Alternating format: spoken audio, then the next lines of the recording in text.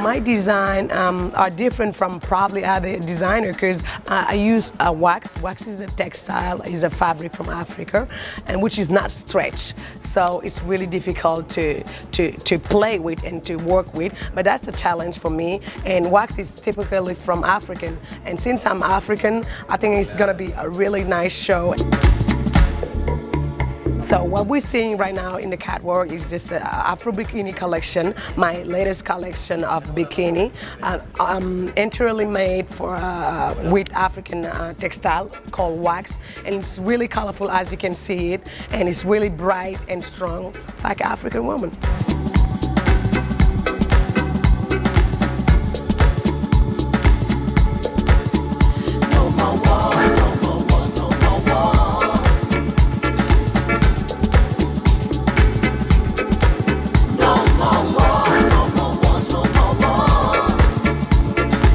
Algunas veces ni duermo pensando cómo será la fashion, pero ya me he informado que es un espectáculo de pasarela y de gente y que tenemos un concepto completamente distinto a lo que es África referente a la moda. Entonces estoy bastante contento por haberme elegido y por estar allí. Estoy desesperado ya por llegar lo antes posible a Senegal y todo eso. Y nosotros que somos europeos, pues siempre intentamos coger más cosas como de Europa, lo que son los cortes, lo que son las telas, buscamos telas italianas, buscamos eso. Entonces, esta es la oportunidad de reconocer de que en África hay unas telas espectaculares, que yo estaba desesperado por ir un día a África y mira, lo he conseguido, a buscar y mirar un poco lo que es el comercio de África y lo de las telas y de materiales para hacer lo que es la alta costura.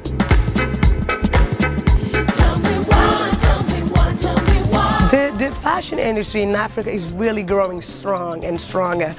Dakar Fashion Week that I won 9 years ago is really going strong. This year we have 22 designers coming from all over the world, plus 6 more designers from Africa. I think that creativity is something that African had always had. And now that the money was the thing missing in Africa, and now it's more like being a designer in Africa is more like a job now. Before it was just like a hobby because government and people was not helping out. But now that designer in Africa going out and having like inviting to show. After this I'm going to Burkina Faso, and after I'm going to New York Fashion Week, and after I'm going to Joburg Fashion Week. So we're selling really well our design. Voy a presentar la última colección que tengo terminada ya, que es la que me inspiré en París. Encima ellos tienen la influencia también de Francia y todo eso, parece que es bastante colorida,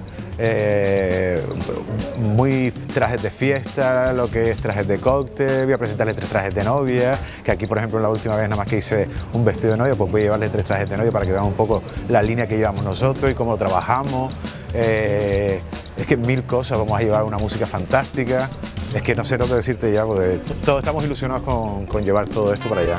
Que ellos reconozcan y que, bueno, no es que reconozcan, sino que vean el trabajo de nosotros que es más fuerte de lo que la gente puede pensar. Yo creo que esto es un primer paso para conseguir que se una más lo que es África, que se reconozca más África y todo su arte, que tienen unos artistas impresionantes, unos diseñadores impresionantes, y que haya el contexto que no se quede en esto, sino que cada 2 meses traigan un escultor de allá, un pintor, un estilista, y que nosotros hagamos lo mismo, ir para allá para conocer más lo que es su cultura y su gente. And this is really important for us, for designers from Africa, because it gives us opportunity to show our design actually. And thank you so much for supporting Africa. Thank you to Africa Vive, that's right. And I hope that next year, because we have a partnership between Dakar Fashion Week and Casa África, we're gonna bring you a new designer, which is not me, but someone who just can share the same love of fashion. Thank you, and merci à Casa África.